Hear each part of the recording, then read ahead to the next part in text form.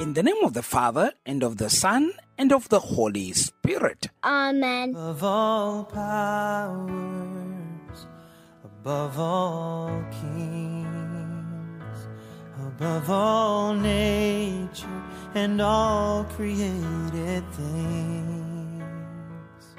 For our Goodnight message on this Good Friday of the 29th of March 2024, broadcasting from the Salesian Pontifical University, Rome, Italy, by your servant Father Eustace Siame, a Salesian of Don Bosco, we listen to this encouraging and strengthening message entitled Glorying in the Cross of Jesus, a Good Friday message of hope. Of all the wealth and treasures of the earth, there's no way to measure what you're worth. Crucified and laid behind a stone. On this Good Friday, as we reflect upon the cross of Jesus Christ, let us find strength and encouragement in the profound message of hope that it brings. In the gospel that we have taken this afternoon, from John chapter 18 verse 1 to chapter 19 verse 42 of our Passion narrative, we witness the agonizing journey of our Savior towards his crucifixion.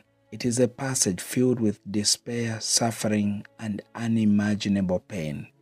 Yet in the midst of darkness, there shines a glimmer of hope, the glory found in the cross. The cross was not just an instrument of torture, it became a symbol of love, redemption, and ultimate victory. Through his sacrifice on the cross, Jesus demonstrated his unconditional love for humanity and offered us forgiveness and salvation. He bore our sins upon himself so that we could be set free from their burden and experience eternal life. In John chapter 18 verse 1 to chapter 19 verse 42, we see Jesus willingly submitting to God's plan despite knowing the immense suffering that awaited him. He could have chosen to escape or avoid such agony, but instead he embraced his mission with unwavering determination. This act reveals his incredible strength and unyielding faith in God's purpose. We too can draw strength and inspiration from Jesus' example. When faced with trials and tribulations in our own lives, let us remember that through every hardship lies an opportunity for growth and transformation. Just as Jesus endured the cross for a greater purpose, so too can we find meaning in our struggles. Furthermore, as we contemplate the events leading up to Calvary, let us also recognize that even in our darkest moments, God is present with us. Despite Jesus' agony on the cross, his trust in God remained steadfast. He cried out, "It is finished," signaling not defeat but rather the fulfillment of God's plan for redemption. This message of hope reminds us that no matter how bleak our circumstances may seem, there is always light at the end of the tunnel. Just as Jesus emerged victorious from the cross, we too can experience triumph over adversity with God by our side. So, dear friends, let us glory in the cross of Jesus Christ.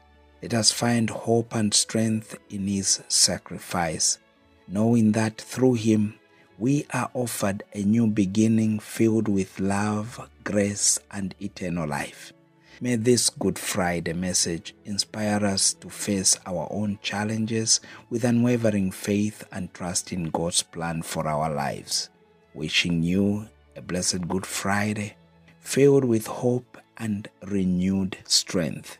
Glory be to the Father, and to the Son, and to the Holy Spirit. As it was in the beginning, is now, and ever shall be, world without end. Amen. The Lord be with you. And with your spirit. And may Almighty God bless you, the Father, and the Son, and the Holy Spirit. Amen.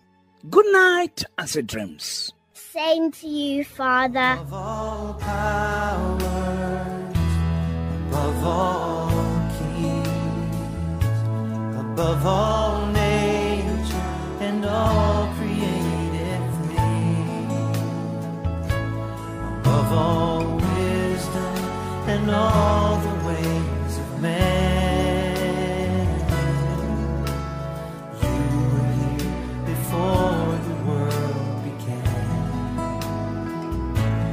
Above all kingdoms, above all thrones, above all wonders the world has ever known, above all wealth and treasures of the earth, there's no way to measure what you're worth. Crucified, laid behind a stone, you lived to die, rejected and alone, like a rose trampled on the ground. You took the fall and thought of me above all. Oh, you were crucified and laid behind a stone. You lived to die, rejected and alone, like a rose trampled on the ground. You took the fall and thought of me